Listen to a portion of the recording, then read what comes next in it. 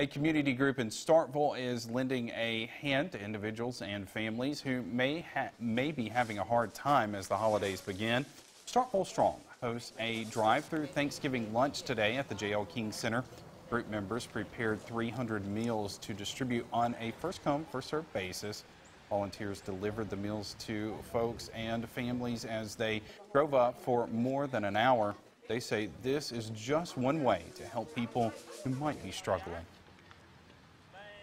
Hunger and poverty here in Starkville has been an issue before the pandemic, but now more than ever it's been spotlighted and highlighted, and so it's very important to capitalize on the momentum of people wanting to give back and wanting to help, because people can relate to the need right now. More people are experiencing the need, and so it's important to do this so that we can bring everybody together, because we're better together and we give back in every way that we can. Starkville Strong began as an effort to support small businesses and restaurants during the beginning of the COVID-19 pandemic. The group has expanded its mission to provide support and meet the needs of people in the community.